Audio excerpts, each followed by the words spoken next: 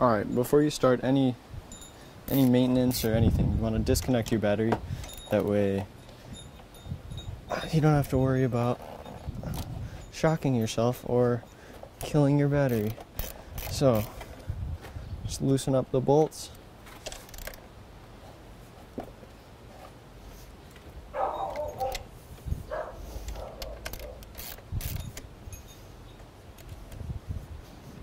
Disconnect your wires. Pull it right out. So today we're doing the spark plugs on this car, which are located back underneath this cover.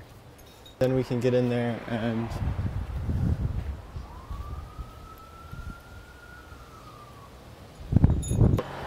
these are our wires, and they're all connected each to a spark plug. We're going to be replacing the spark plugs and the wires. First thing you're going to want to do is disconnect some hoses. Take this off.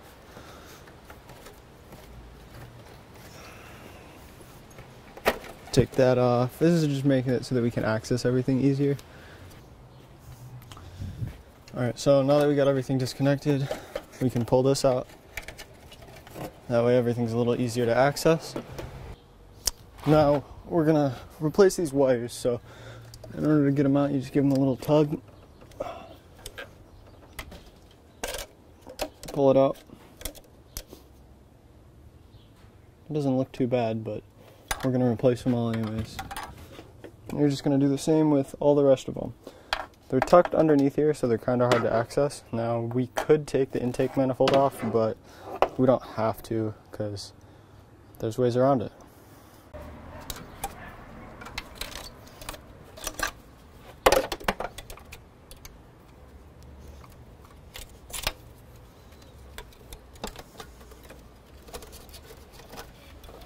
Alright, so one of the tools you're going to need for this is a spark plug socket. Inside here it has a little rubber tip or piece of rubber in there that makes sure you don't break the socket off. Now on this car it's hard to access, so you need one of these little joints and just a ratchet.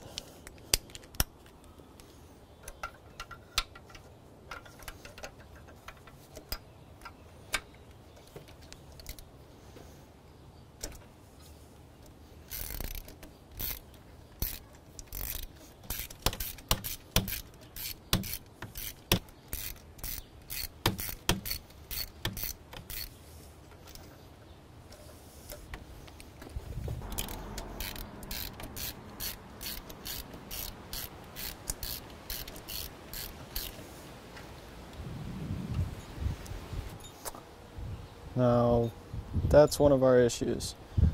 All the little white stuff on the tip of it, that tells us that our engine was running too rich, and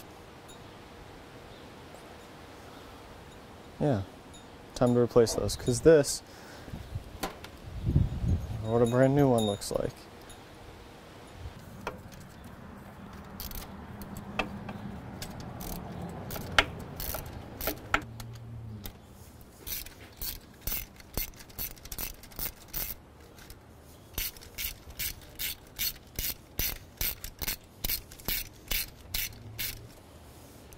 There goes our second one. See, that one's just as bad. On to the third. Now, this third one's not as bad, but still, not a bad idea to replace it. And on to the last one. This is the one that I'm pretty sure caused the issue because my check engine light flashed 4 times telling me that it was the 4th cylinder. And yeah, look at that. That's pretty bad. A lot of corrosion. Alright. Now, this right here is a gapping tool for spark plugs. You want to make sure that the gap between the diode and the, this thing is, for this car, it's supposed to be between 0.028 and 0.2 or 0.34. It's right about there, because that's right before 0.032 and a little after 0.028. We're going to do the same for all of them. Alright, we've now gapped all of our spark plugs, and it's time to install the new ones. So installation is basically just the opposite of uninstallation, right? Tighten spark plugs too much, just snug them down a bit. There, it's starting to get tight, so give it a little bit and then pull it off. Now obviously do the same thing for all four. We're gonna get it down in there and then line it up. Once it's lined up, start to tighten it.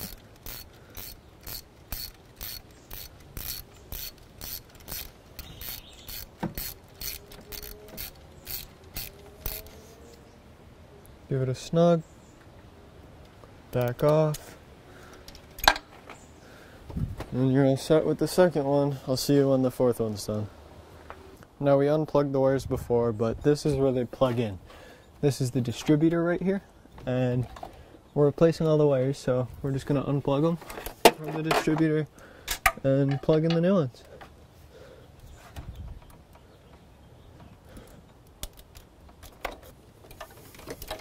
And it's very important that you plug the wires into the correct spots. So we're not going to mark these because we know where they go, but the fourth one plugs into the bottom, the third one in the second bottom, the second in the second one, and then the first one on the top.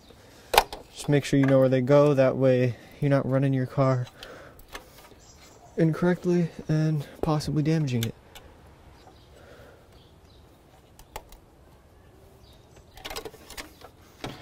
There we go. There's all our spark plugs, wires, and you might want to save these because they're not necessarily bad, but if something happens and we need a new one, we can use these old ones until we get a new one. Now, these are our new ones. They look a little different, but when I ordered them, I made sure that they were from my car, year, make, and model, and make sure you do the same. Now let's start by plugging in the top one, number one. Make sure you hear a click, and then we'll take the second one, which is the second longest, or second shortest. It's going to be this one. We're going to plug that in next.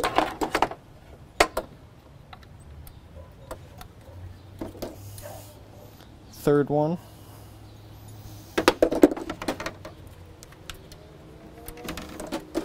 And last one.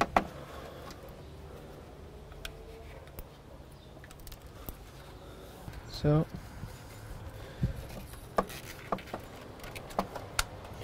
plug it onto the wire or the spark plug until you hear a click, and now I'm going to do the rest of them. Alright, so we now have all of our spark plug wires installed.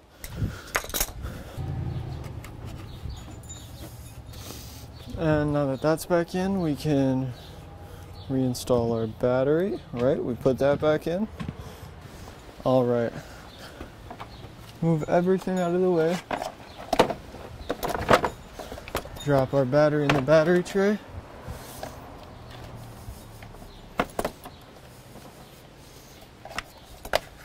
Connect our wires with our 10mm socket, which is back over here.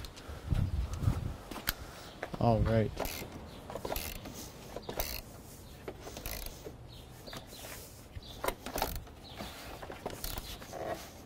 Snug that one down.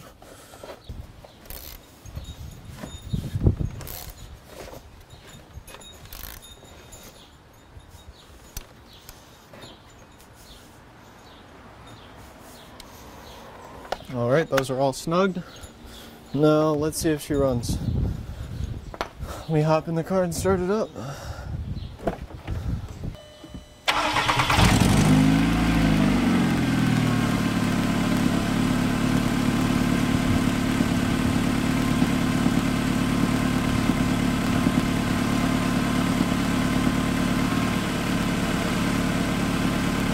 sounds a lot better.